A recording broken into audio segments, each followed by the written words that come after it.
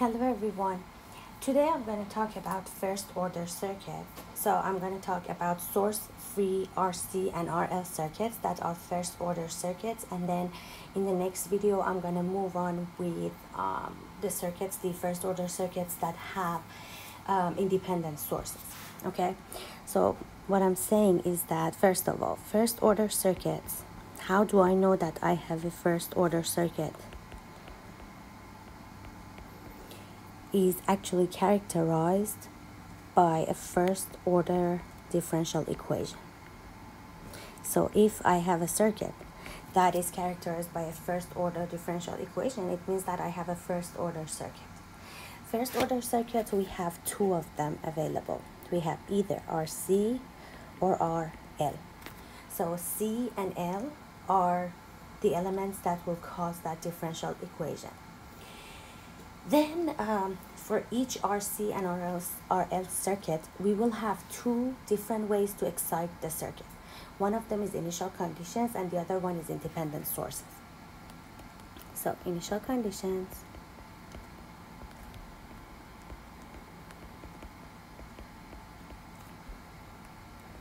and independent sources.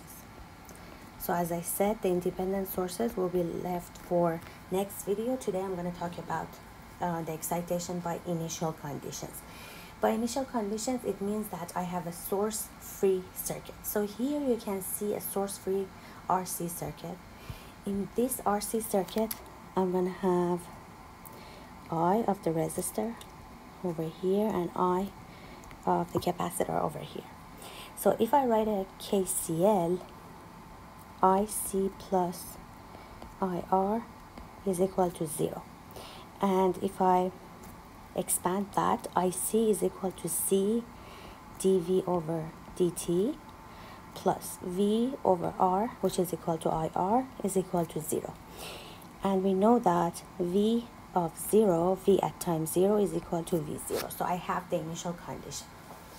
So this circuit is actually called a source-free RC circuit. Okay, all right.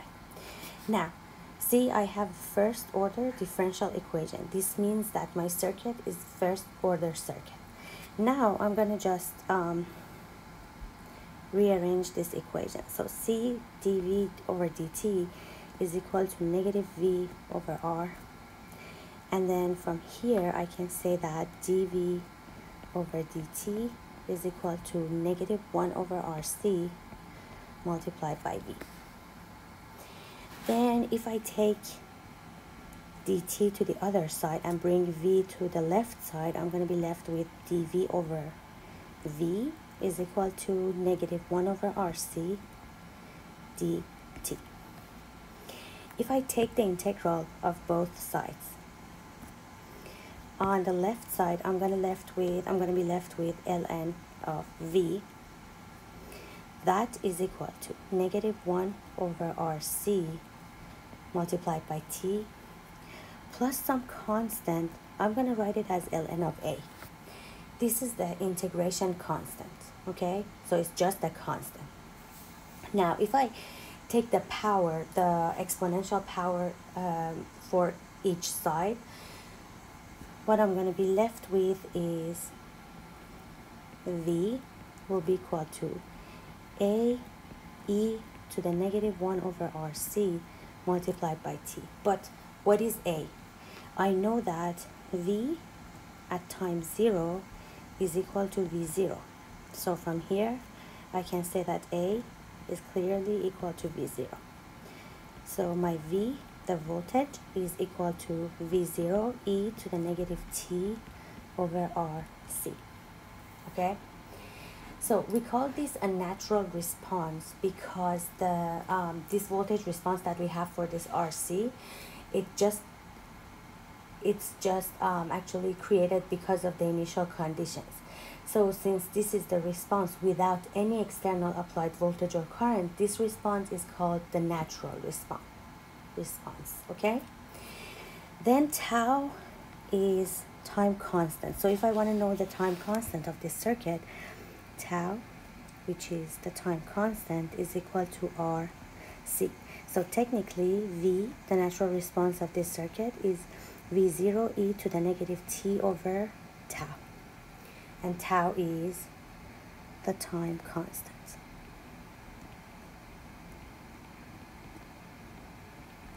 Okay, now let's talk about another source free circuit. So another source free circuit that we can have is RL. Okay, so I can have source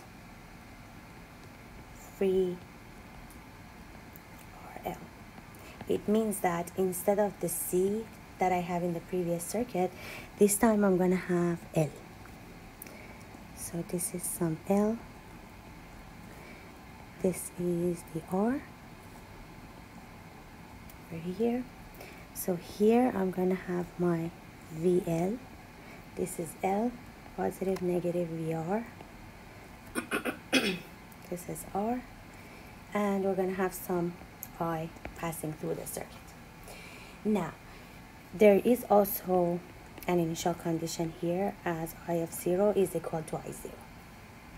Okay, so if I write the KVL in this circuit, I'm going to be left with VR plus VL is equal to 0. Instead of VR, I can write RI. And instead of VL, I can write L di over dt. That is equal to 0. So if I rearrange this circuit, this equation, I'm going to be left with L di over dt is equal to negative RI. And then I divide both sides by an L.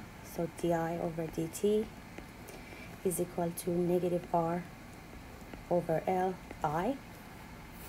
Now I'm going to just rearrange it as I did for the RC. So di over I is equal to negative R over L multiplied by dt.